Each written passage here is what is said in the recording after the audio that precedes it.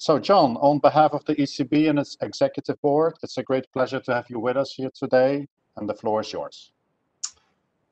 Well, thank you very much. Let me just see if I can load up the slides. Thank you very much, Luke, and everybody for inviting me. I'm really pleased to be able to, be back at the ECB, but I'm not really back at the ECB. I am virtually back at the ECB during these pandemic times. Great thing about the pandemic, Zoom, is that lots of people can join and could be in a typical ECB room. So I hope you got something out of this.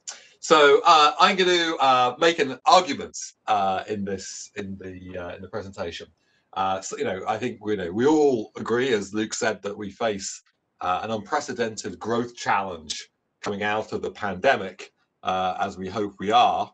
But what the pandemic has revealed is like a lot of existing weaknesses in politics and the economy, not just in Europe, but also in other parts of the world.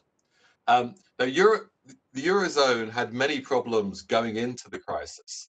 And as I'll show you, one of the problems has been low productivity growth and also a relatively weak labour market. And my view is that we should be thinking about a policy framework which should be unashamedly around regenerating growth, so around growth which is both equitable and environmentally sustainable. I can hear a lot of beeping going on in the background with email. Now I'm going to just check it's not my email, which it's not. If anybody has the email on, I can hear a lot of pinging. So if you would mute yourself, that would be great. Okay, so how do we get to better growth? Well, the key things are about innovation, pushing the frontier, and diffusing those innovations more quickly around the economy. And when I think about those new technologies, obviously there are things like hard technologies, digital technologies, but I'm also going to argue, I think, that some of what you might call the softer technologies, things like management and organizational practices, are also extremely important in terms of getting to sustainable productivity growth. And I think there's like policy interventions we can do in both of these areas. So I'm going to argue that we actually know a lot about what to do in terms of the kinds of policies which could be successful. And what we need to do is to kind of join up these innovation policies into a new Marshall Plan, one which has something both for the short run, and in the short run, as we recover from the pandemic, we need to balance protection. Obviously, we need to make sure that we don't lose too much human capital assets and financial capital assets by having too much destruction. But we also need a lot of reallocation. So we also need to accept the fact there are going to be some firms or some industries which are not going to return, some jobs are not going to return. And we have to think about ways we can effectively facilitate the reallocation of resources into those new industries and those new firms and new jobs. So that's the kind of short, medium run thing. In the medium, longer run, the only way we're going to really get back to sustainable growth is through innovation.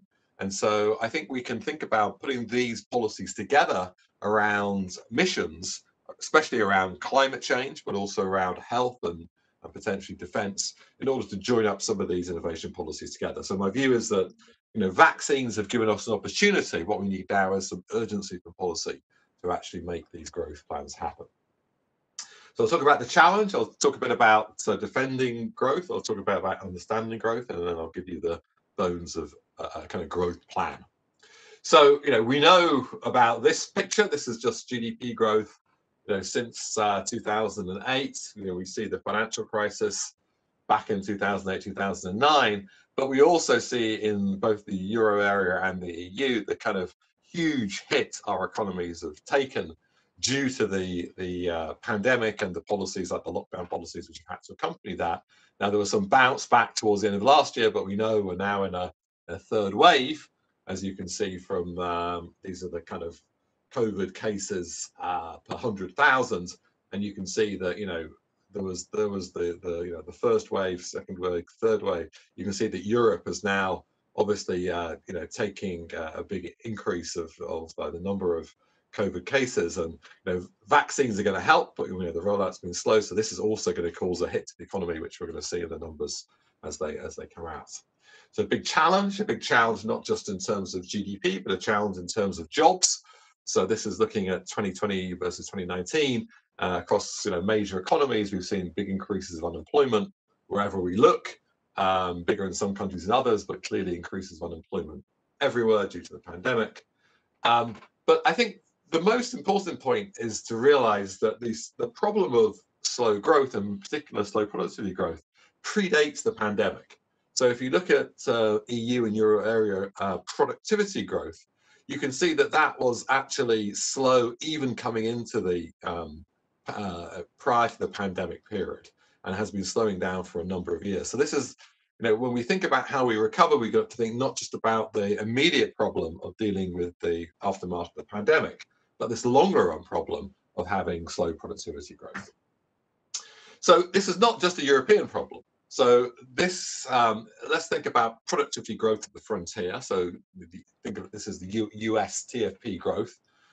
So the US is the frontier of many industries.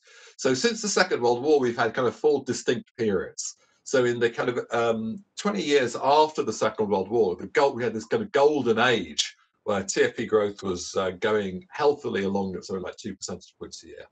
Then we had the oil shocks, and we kind of crashed back down to about 0.5 percentage points a year of TFP growth.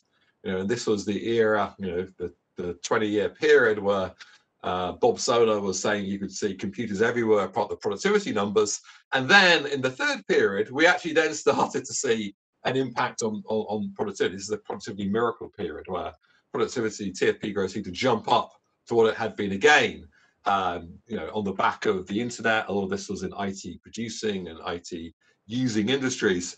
And, at that point, many people thought that, it was kind of job over. But in fact, since 2004, since the mid-2000s, TFP growth has fallen back to what it was after the oil shocks. In fact, even worse. And this, by the way, this is not just the financial crisis. This very slow TFP growth you see, even if you just looked at the post-financial crisis years.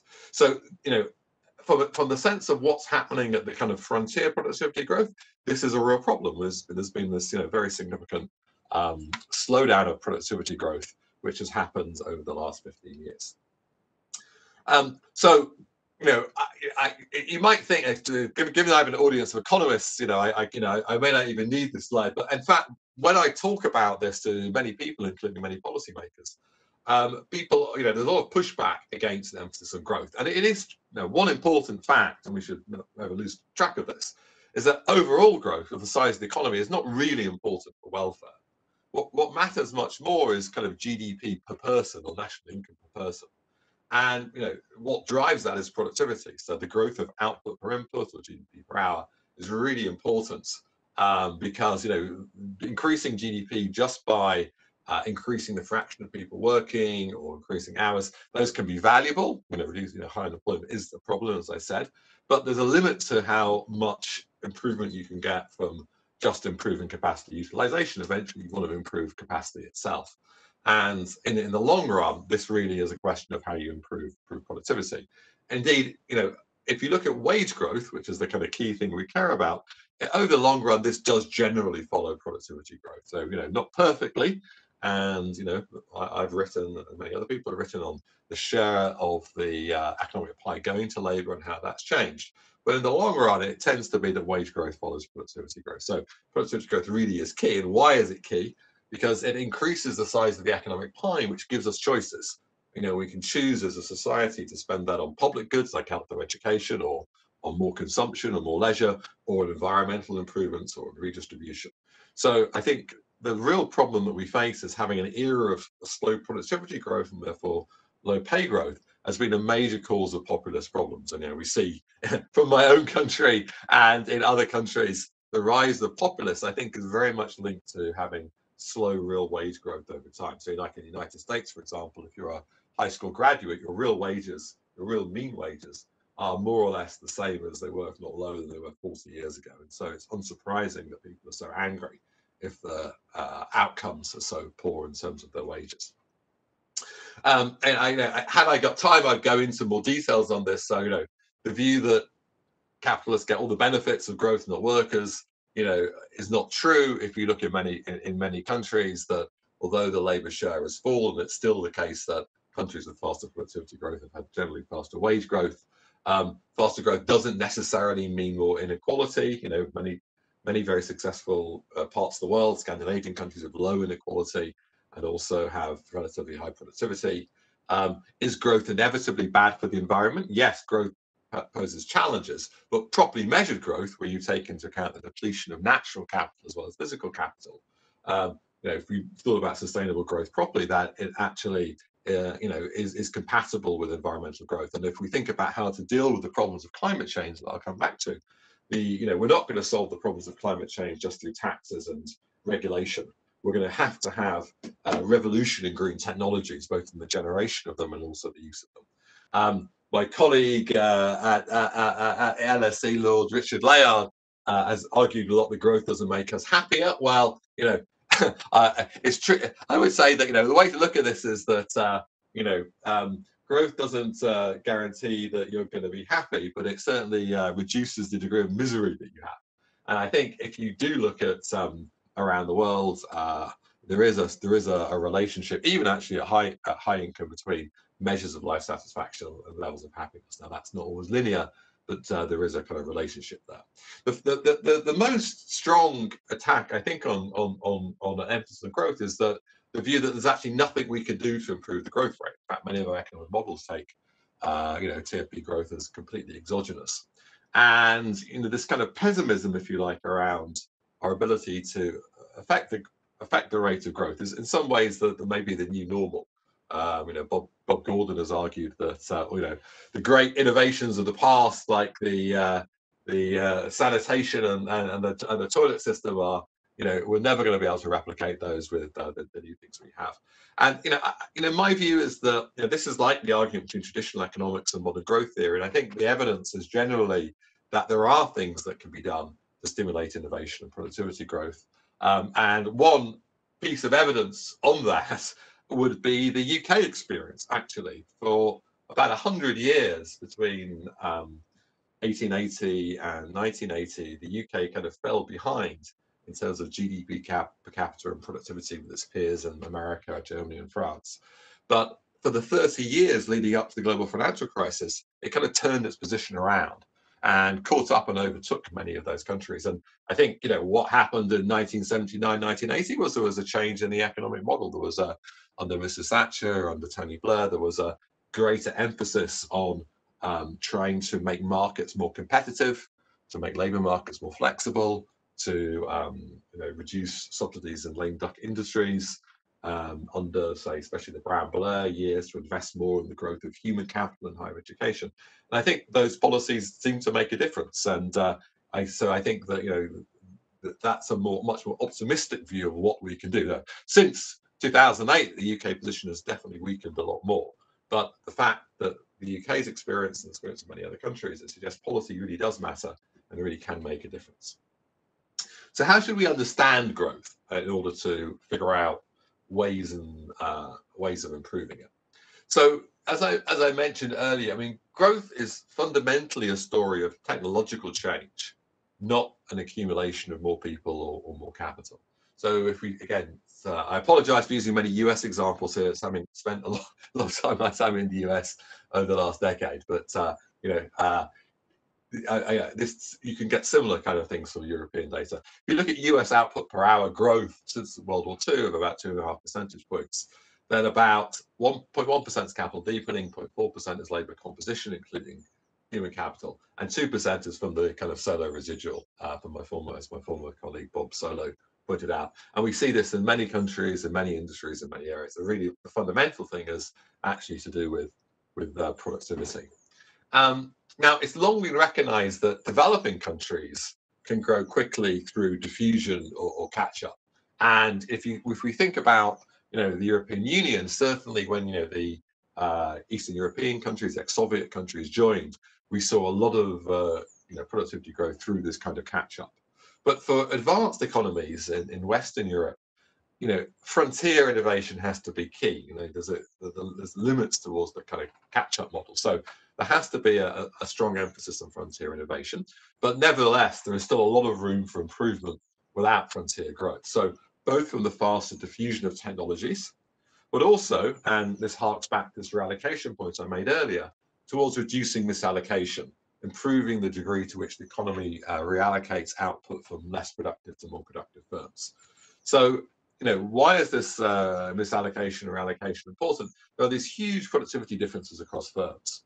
And, these differences are actually growing larger over time. I have my Jackson Hole address from a couple of years ago documented this, and we've seen this actually all over the world, that the kind of productivity differences have really are large and have got expanded over time. And this does suggest there is an issue of kind of increased misallocation, maybe a greater difficulty of trying to get more activity towards the more productive firms. What are the two fundamental sources of growth? Well, on the one hand, we have technology, the kind of hard technologies. On the other hand, we have management and organizational practices. So, I shouldn't need need much convincing for a room full mainly of economists that technology is critical. So if we think about the history of what's happened since the takeoff of growth since the late 18th century, first we had the kind of industrial revolution around steam power at the end of the 18th century, and then at the end of the 19th century, the kind of amazing, in actually 1879, three major inventions around luminosity, around mobility, and around communication, which actually led to a very large increase of productivity growth, which lasted for many decades. Then, more recently, this was the kind of third wave of the third industrial revolution around digital innovation and the internet that helped power the growth of productivity growth that we saw from the earlier graph, where we had the kind of mid-90s to mid-2000 change. And many people think we're now living through a potential fourth industrial revolution around AI and robotics and gene therapy. So these are all the kind of clearly important sets of innovations which are help leading growth. But I want to argue that if we think about growth, it's not simply about these hard technologies, and that management practices are actually an also important driver of growth. So on the one hand, there have been, in my view, actual innovations in the form of management, things from Taylor's scientific management to Ford's mass production, and even the Smith Spin Factory back there, which harks to some of these, to more recent things like the Toyota lean manufacturing system. So I think these are genuinely new ideas which have enabled us to increase productivity.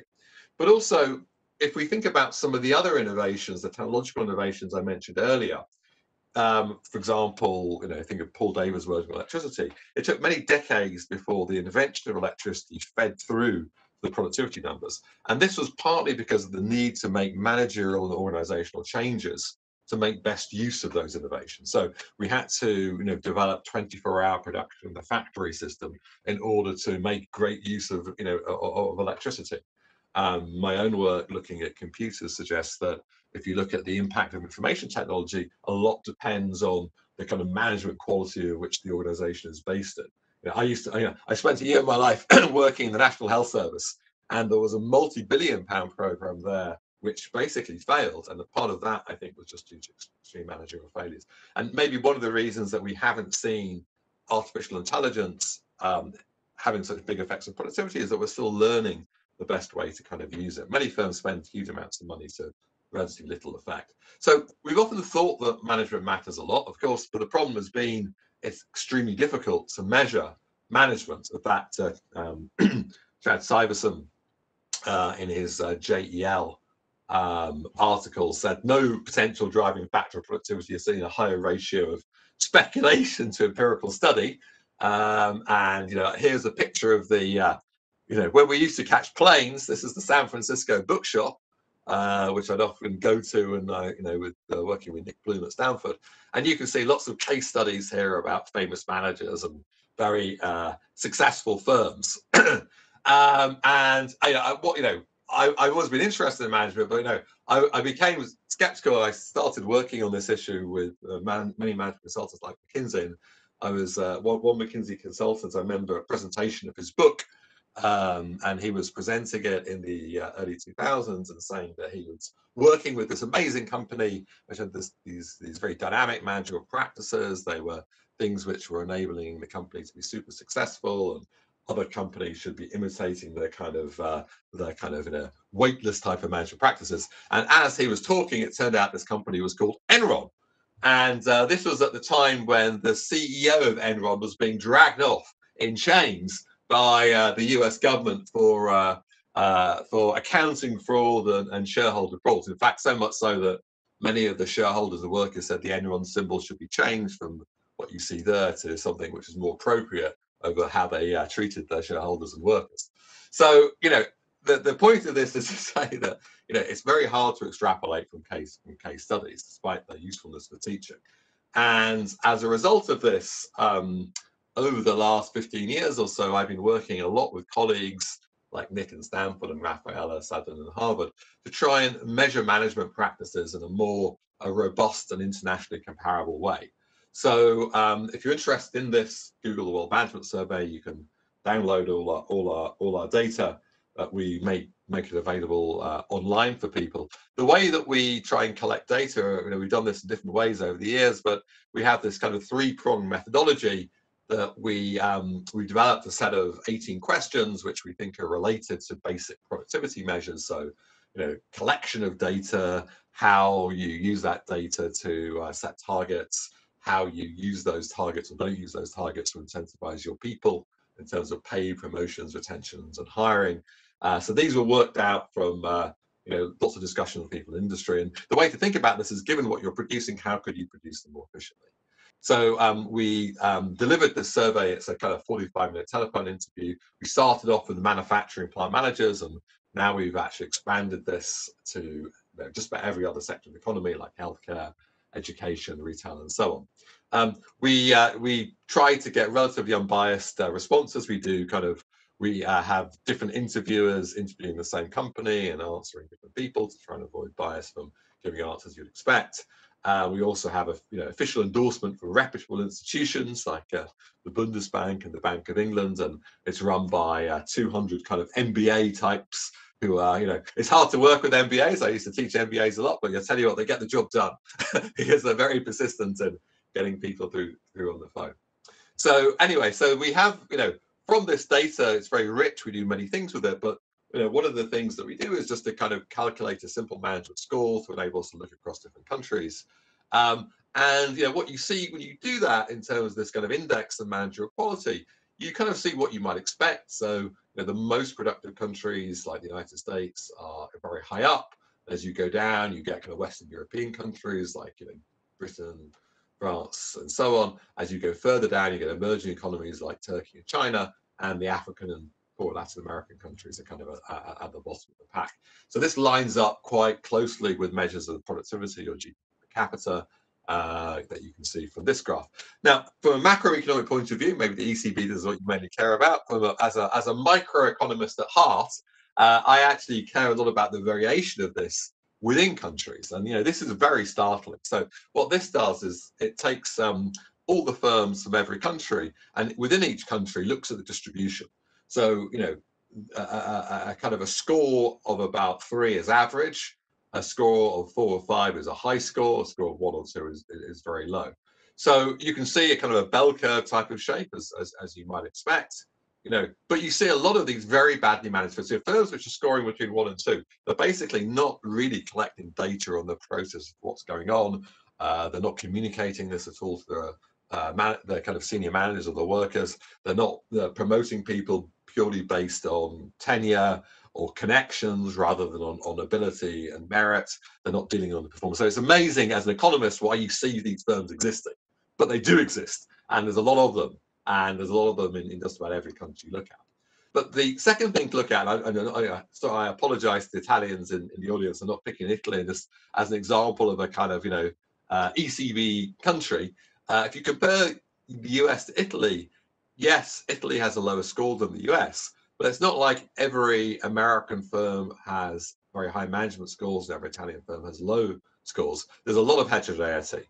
And one big difference between the United States and Italy is the lower tail. There's a lot thicker lower tail in Italy than the US. These really badly managed firms, they seem to be selected at a much slower rate in Italy than America, which again suggests a role for misallocation. If you look into these, many of these are small family firms who seem to be able to survive for much longer in Italy than they do in the United States.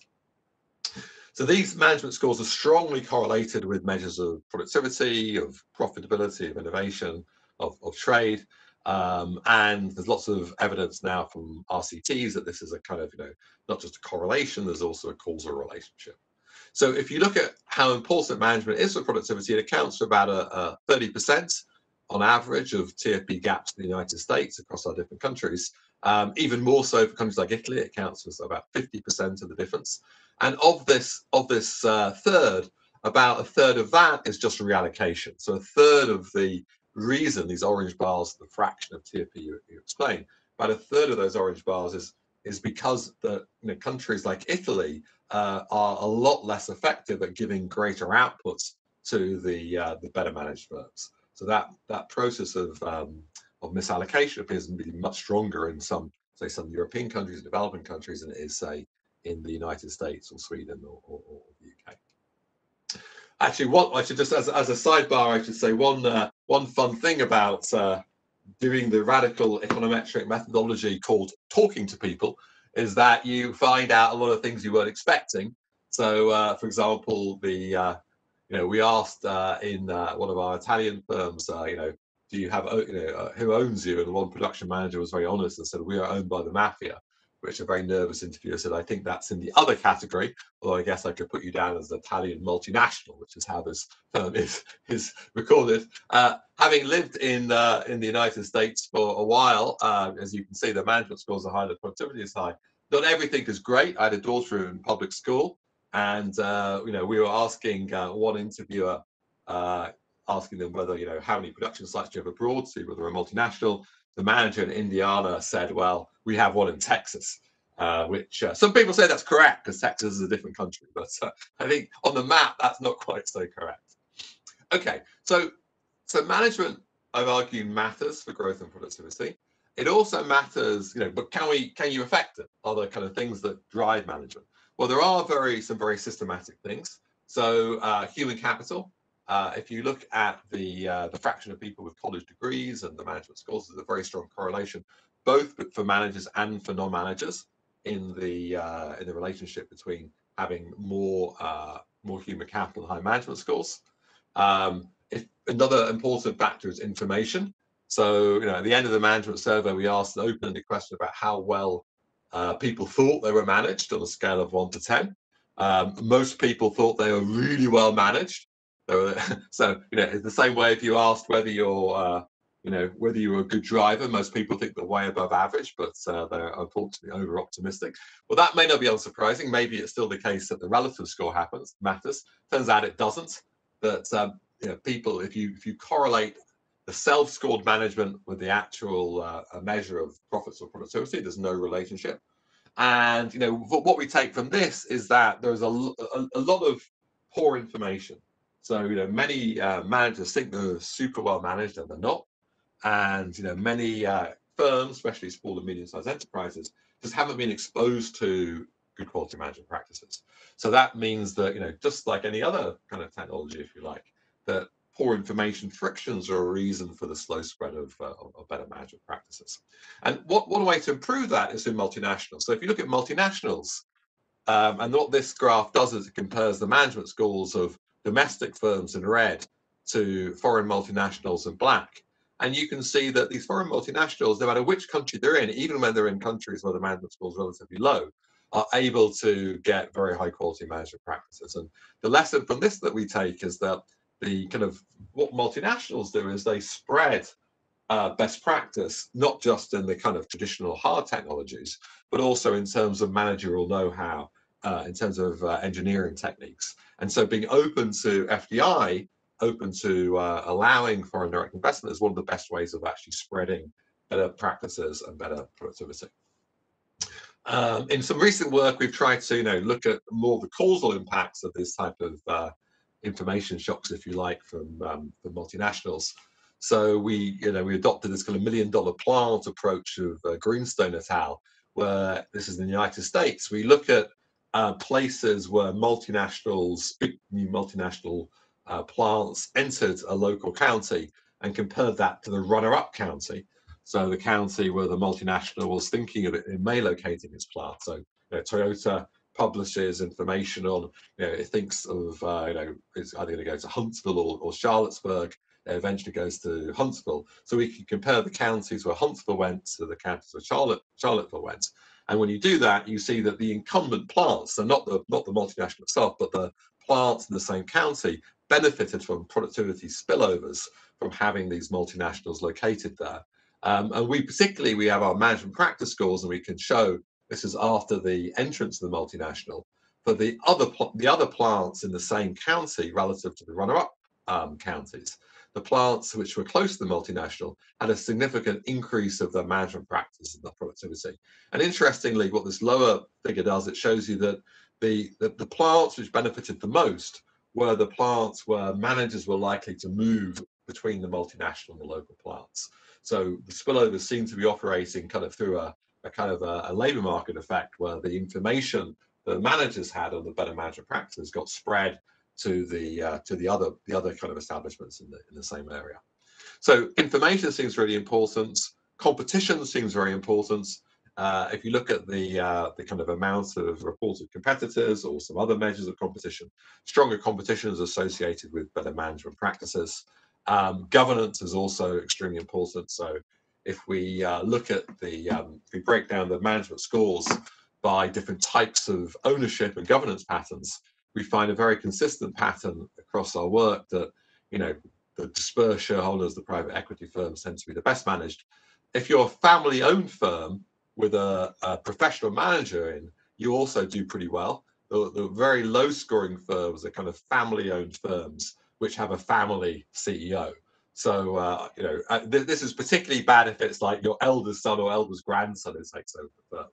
So, if you want to ruin a firm, give it to your oldest son, is the kind of short motto here. So governance matters, and many countries have lots of incentives to keep to subsidize family firms with the tax system and other mechanisms. Our kind of work suggests that's not a good idea. So governance is extremely important in terms of management and productivity. Okay, so I hope that's given you some arguments, how we should think about the drivers of growth. But what can we do going forward to get more growth? What kind of things should we do? So in terms of thinking about a growth plan, I think we should think about short run types of things and longer run types of things, and what we have to do is link these together in an evidenced way to try and come up with a plan for growth. So if you're interested in some of the details of the things I'm going to talk to you, I'll make the slide pack available. There's this kind of book I did called the LSE Growth Commission. There's some recent policy reports. There's a report here I did for the Hamilton Foundation recently. But I'm going to give you an overview of the kind of principles I think are important for a growth plan. So in the short run, I think that one of the mistakes we realized from the previous financial crisis is a kind of premature move to austerity, prolonging depressed demand is something we want to avoid.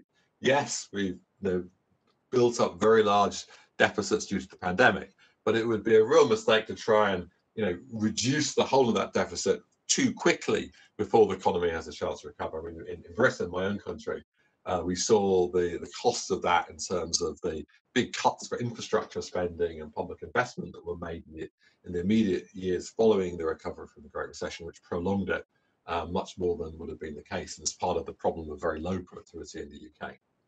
The general principle is to try and balance protection and reallocation. So this is a hard thing to do, but yes, we have to do things to protect existing workers, but we have to increasingly facilitate reallocation of jobs into new firms. So as we wind down, hopefully, many of the programs that we've had in order to support firms, these are UK examples of the wage subsidy scheme and the loan schemes to big businesses and small businesses. These need to be wound down in a way which helps to facilitate redistribution, but also doesn't do it too quickly and cause a massive wave of bankruptcies. So I think there's many ways to do that. I think we have to own up to the fact we're going to need serious debt restructuring. Not large fractions of the investment here is not going to be paid back. So there's many ways we could think about doing that. So I think we could think creatively about debt for public equity swaps. in order to give the government some of the upside potential of growth. But we're also going to have to think about just writing off some of the debts of these firms as well. And there's a kind of a set of important questions about ways in which we could do that. There's very nice work by Thomas Philippon and Olivier Blanchard, and ways of designing programs to do that. And a really important thing is to kind of combine this with growth for startups as well. So, too often we think about just protecting existing firms. You also have to think about getting the environment and the sort of policy levers right for encouraging startups and growth, where the next wave of new innovations and investments are going to come from. Okay, so there's a set of short run things. Now I want to turn to the more long run things to think about how we get this inclusive sustainable growth. So one thing which is really important to think about is institutional architecture. So many of the ideas that we have in terms of increasing productivity face political constraints. And one of the big political constraints is kind of what I call policy attention deficit disorder. That with rapid turnover of political leaders and civil servants, and often prime ministers in the UK, for example, that leads to a lot of policy uncertainty, and this can be very damaging for long-term investments in things like infrastructure, transport, energy, and things like human capital, and things like innovation. So we have to think a lot of ways. This will be country specific. In the UK, for example, we recommended an infrastructure commission, an infrastructure bank, in order to try and deal with this. And those are innovations which are being adopted. And a part of the idea of this is to add some extra grit in the policy mill. So many policymakers find it very difficult to resist the temptation to cut infrastructure when you need to make budget cuts, or to do things which are politically expedient. So having institutions which have expert advice, which are a bit of a distance from policymakers, indeed, like the ECB itself is. We think of this in monetary policy, but this is actually true across a lot of the different parts of the policy spectrum. So thinking creatively about institutions is important. We need structural policies to build flexible markets, competition policy, especially with the kind of growth of superstar firms and mega firms in the digital area, but also we have a general increase of concentration that we have to think about. The European Commission and the DG Comp has got very, just the Digital Markets Union, the Digital Services Act, important innovation in this regard. We have to think about how we complete the single market, especially in services. We need reforms of labour market regulation to make labour markets work better. The third plank of this is human capital. So there's a lot of opportunities for training, and not just for worker retraining, but also managerial training, especially for small and medium-sized enterprises. So I've emphasized the structural policies that we can do to improve management, like improving competition, improving governance, being open to FDI, and so on. But there's also ways in which we can think about a modern industrial policy, which can have training programs and ways of coordinating, getting local public goods to improve different sectors and regions, as well as reforming universities. But let me finish with, what I think is the most important reason around innovation policy. So there is a wide range of policies that are used for innovation around the world. And in a way, the key thing is kind of to focus on, looking at the evidence over what works in terms of policy. So we tried to pull this together in a paper that I did recently with in the Journal of Economic Perspectives with Heidi Williams and Nick Bloom, where we tried to look at all the evidence around different types of innovation policies and put them together in a kind of policymaker toolkit, looking at criteria like the quality of the empirical evidence, how conclusive it was one way or the other, how quickly we get results. So the aim of this was to say, if a policymaker came to you and asked you, I have €1 billion to spend, how should I spend that on innovation? One of the criteria may be how slowly or quickly we can get results. That's what we looked into. And we also looked into inequality. A lot of the time, rightly or wrongly, when policymakers come and ask about, innovation policies, they want to know what the likely effect is of inequality. And I think that's a legitimate thing to do. So I don't want to go through all this. I'm going to talk, the way that we summarize this was to look at different policies, look at the evidence, look at the benefit cost ratio, look at the time frame, and look at the effect of inequality. So let me just mention a couple of these. So one is on taxes, R&D tax credits. We have very good evidence there, I'd say, that R&D tax credits can be effective. This is one of the areas where there's a kind of a relatively quick win, and in terms of increasing R&D and where well-designed tax credits can actually work. Direct government grants, there are less evidence on it, but we're building up more knowledge. And I think at this point we have a number of pretty good regression discontinuity designs where we have evidence that in the health area, energy area, and defense area, we can get crowd in of direct government grants, again, if well designed, well targeted, which there can be more than tax incentives to increase R&D. And I think that's I don't think we should think about the tax policy and the direct subsidy policy as things which we have to go for one or the other. Combining these, especially when we can target the direct policies around other kind of missions, like around climate change, can be really useful. A problem with both of the tax and grant policies is that they're both subsidizing demand. And if the supply side is relatively inelastic, and we might think that's true of, say, R&D workers, then all that you will get from subsidizing the demand side is higher prices rather than more quantity. So for a kind of R&D person like myself, that might be great because our scientific wages go up, but that's not good for the taxpayer because it doesn't increase the volume of R&D. So in terms of acting on the supply side, really that's about increasing the supply of human capital to be more effective. That can both directly increase innovation and also indirectly by reducing the equilibrium cost of R&D. This will also actually induce more activity and also potentially reduce inequality as well. So I think these can be really effective policies. So what can we do on the supply side? Increasing the STEM workforce, the science, technology, engineering, and maths. University reform. Skilled immigration is a total no-brainer. So a lot of these policies, human capital is long-term policies, which might take a long time to get through. But having a much more liberal policy towards bringing in high quality talents through the immigration is the politics are often harder, but the economics are really clear. The fourth thing I also want to mention is what I call in other words the lost Einstein effect, and this starts off with the realization, this is going to work I've done with Raj Chetty, that we lose a lot of potential inventors, a lot of people who could have become inventors, we could have become entrepreneurs or innovators, who we lose in our societies because of the underrepresentation of many groups, women, minorities, kids from low-income families, who could have been in the inventor pool but are not because they haven't been exposed or given the opportunities to expand their talents.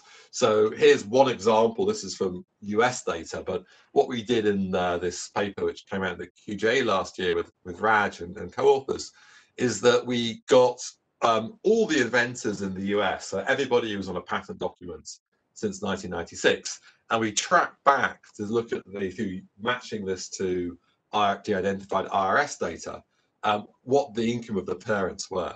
So what this graph does, it lines up the percentile of the income distribution your parents were in, from the top 1% to the bottom 1%, and looks at the fraction of everybody in those percentiles who grew up to become an inventor.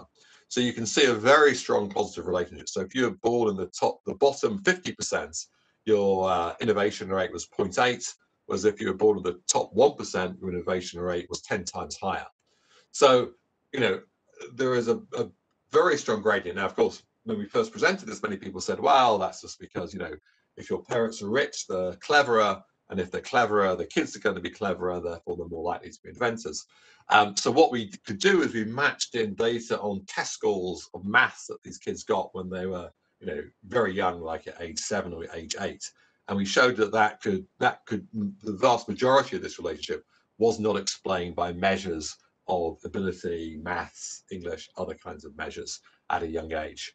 So most of this is actually, we argue in this paper, is due to the fact that many of these kids from low-income households just weren't given the opportunities, the educational opportunities, the exposure to innovation, which could have enabled them, if they had those opportunities, to become the inventors of the future. So this is the lost Einstein or lost Marie Curie type of effect. And we calculated that unlocking this hidden talent could potentially quadruple the innovation rate in the United States. And it's an example, you think of educational interventions or interventions, mentoring programs. This is something which would both help growth in the long run, but also help equity and social justice as well. And many non-profits are taking up these ideas to try and do them. And I should finally mention competition and trade policy, being able to competition and trade, I think another way of getting more innovation. So, one of the problems with this innovation toolkit, so I like the innovation toolkit approach, but one of the problems with it is it doesn't take all the equilibrium interactions into account. So, combining this with other kind of ways to model this in a more coherent way is kind of what we're doing with the research. And I also think that it's a way, it's a bit of an economist way. We're always thinking incremental cost benefit. And I've made the argument, I became persuaded that the real way to push these type of arguments forward is to combine many of these most successful policies in terms of a package of policies around the missions we face. So we face major missions around climate change, around health, around defense.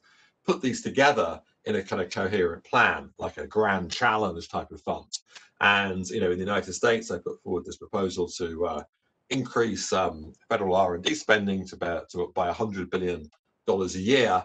The Biden infrastructure bill has about 500 billion, so it's a little bit less than I asked for, but still, over mine was over a 10-year period, there was over an 8-year period, so maybe it's not so bad.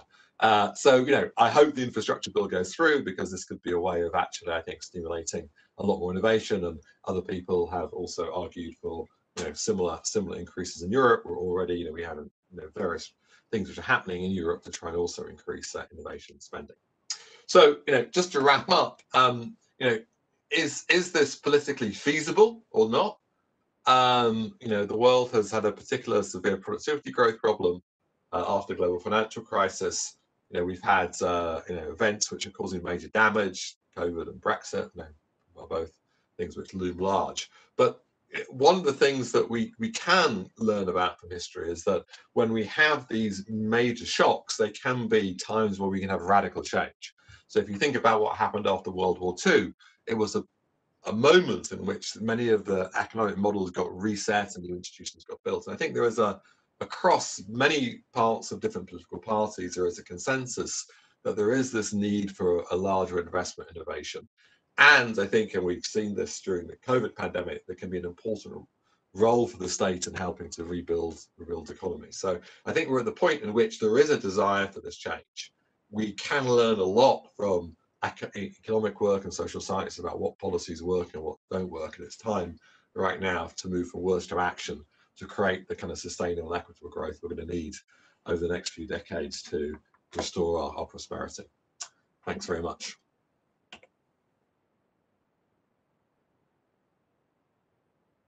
Thank you, John. Okay, I'm going to shoot a few questions. First question is on misallocation, which you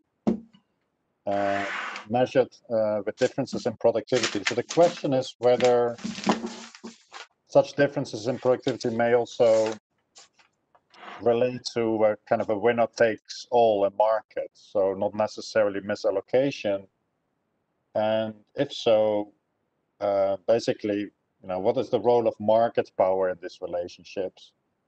And if you could say something about the debate that we have here in Europe about, are we missing something by not having super firms? Because you talk quite negatively about super firms, but some others say, well, it's a great mess here in Europe. So what's your take basically on sort of competition policy, I guess? That's the broader question. Those are all great questions, and it's things that I've been actively working on.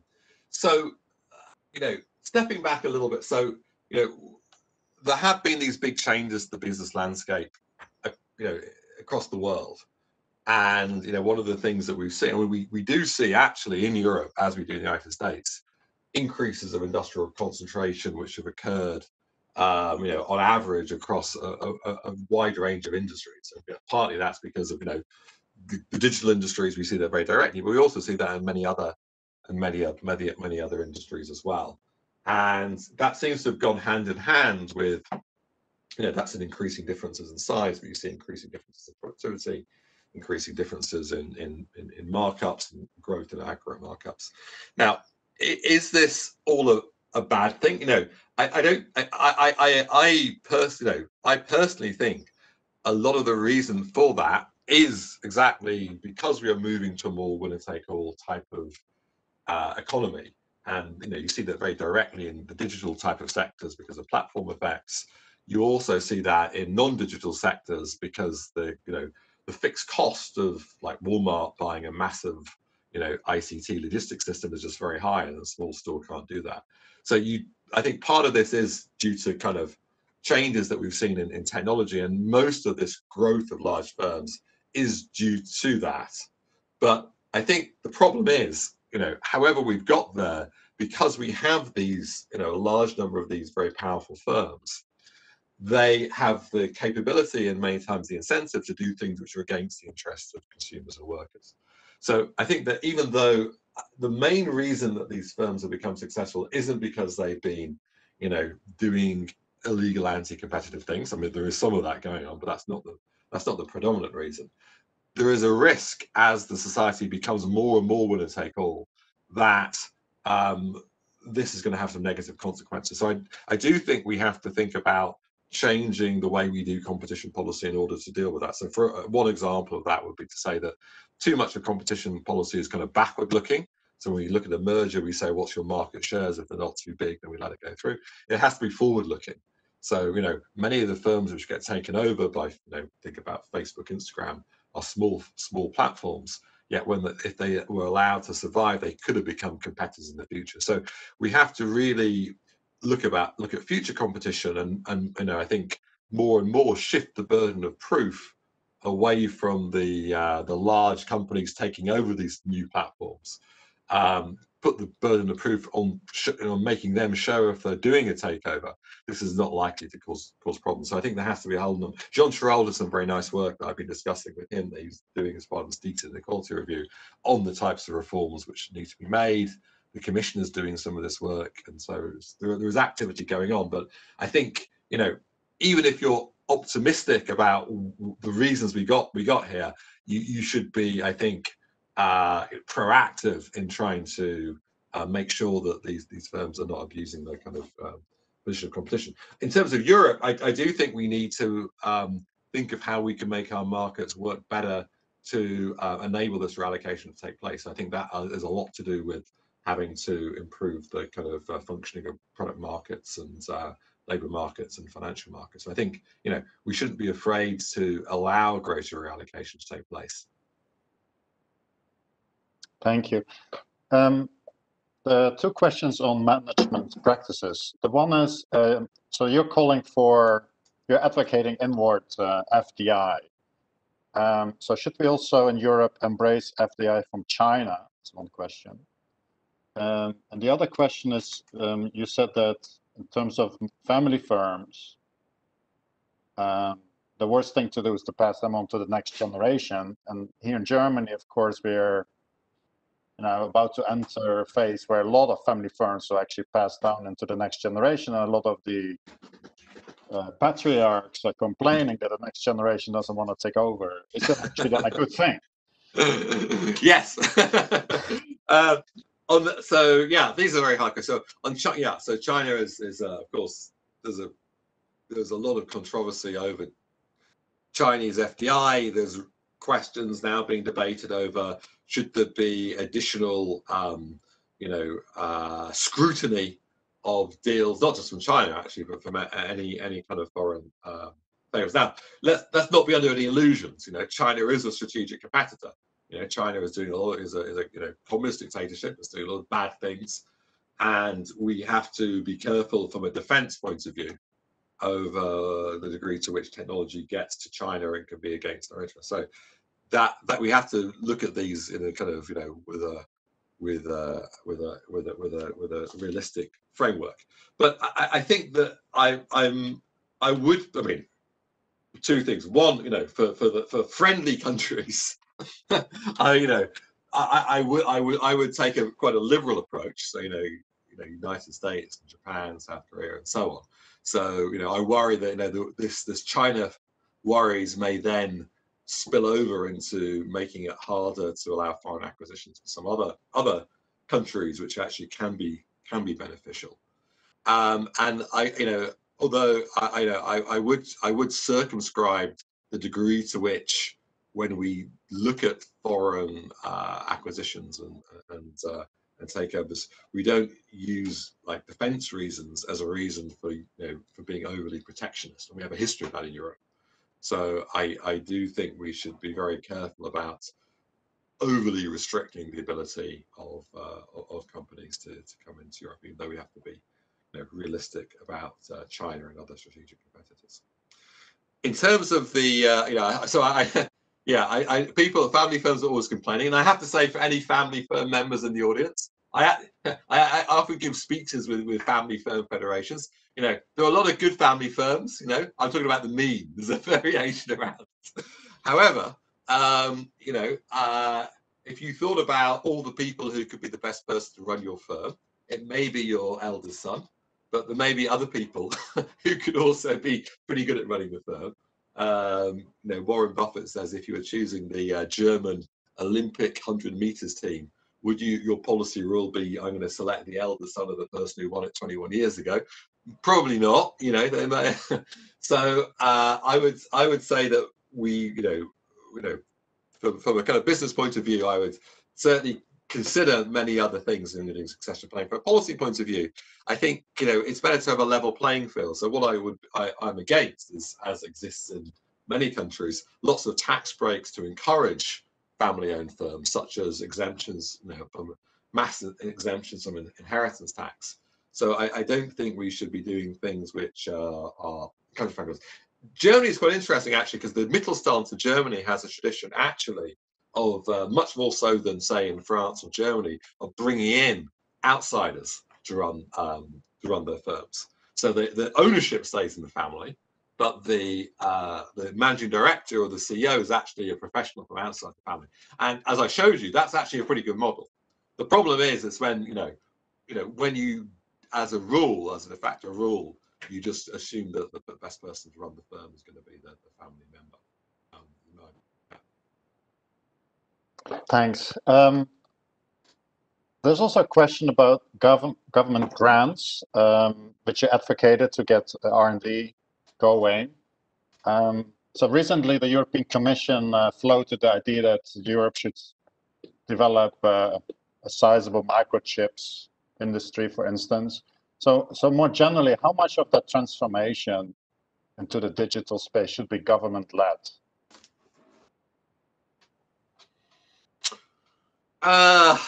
Right. That's a. I mean, there's a role for government, certainly, and in so climate. Think about climate change. There's a clear mission of green technologies. Even without all the other market failures that we know for innovation, like spillovers, knowledge, you'd want to do something. Health and pandemics, you want to do something. Defense, clearly, you want to do something. Microchips, digital.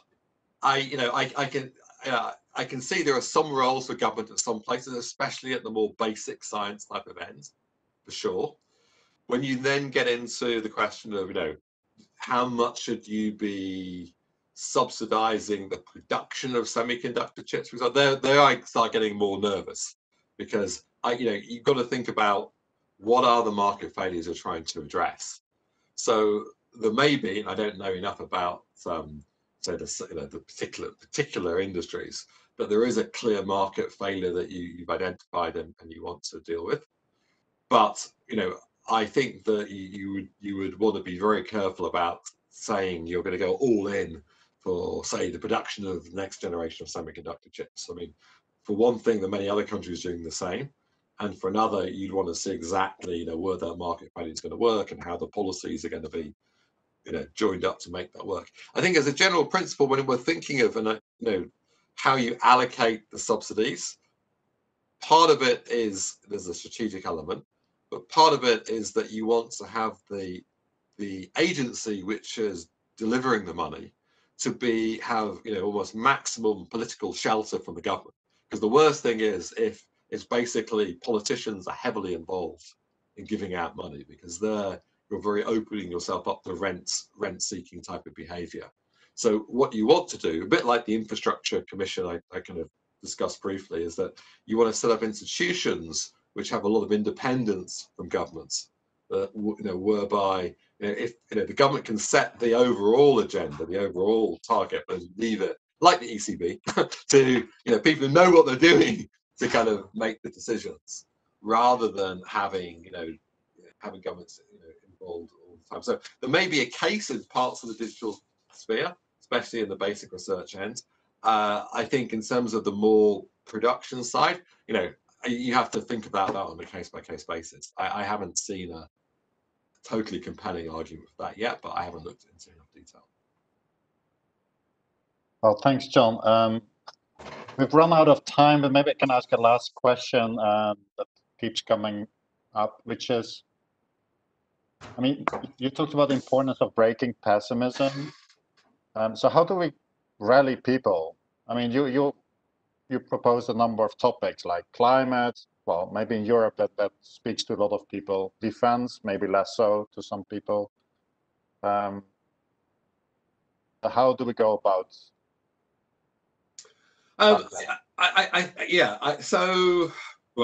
This is true. The political psychology is not necessarily, especially with Brexit, has made me so depressed. I'm not sure I might be the right person to ask. Those of you who don't know, I was a big opponent of Brexit. So I think that there is a moment we're living through now, and it can go, it can go both ways. It could lead to Great Depression, not just economically but also psychologically, given the pandemic. But I think it could also be a moment where we realize there's an opportunity to really, change the game, and the ability to, as we saw after the Second World War, the ability to say, okay, now we have to rebuild ourselves. I started to take this huge hit. How are we going to rebuild ourselves? Let's think about what the radical things are to change ourselves. Climate change is a great rallying thing. We in Europe, we want to be leaders, to take climate leadership. So combine that desire to be leaders in climate with also the great depth that we have at high human capital, a lot of good, strong research and development, a lot of possibilities for innovation, and put those together. So I think that might be a way, that kind of mission of climate change, maybe environmental things more general, might be a way of galvanizing a lot of people, especially young people, to find this as an exciting new program of the future.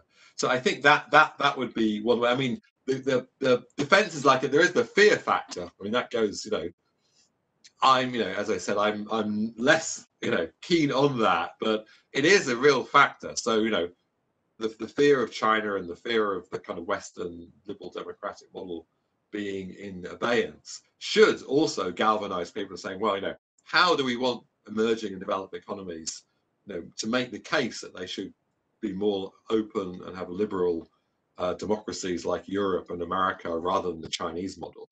And that means we're in competition with China to do that. And China is the threat. So that is also a galvanizing force. Would be a galvanizing force, and it could lead to oh, there's nothing we can do. But I am cautiously optimistic that we have the knowledge of how to create growth. We have the comparative advantage in this in Europe, and maybe with climate change we have the opportunity in the middle of a pandemic to really make big changes. So let's try and take this as an opportunity.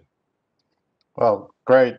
Thanks for ending on this optimistic note, John. So thanks on behalf of all of us. There were many more questions, but we will share the slides. Yeah, do share them and send me emails, and I'm very happy to respond to questions that people have. Okay. Well, all the best now, and bye. Bye.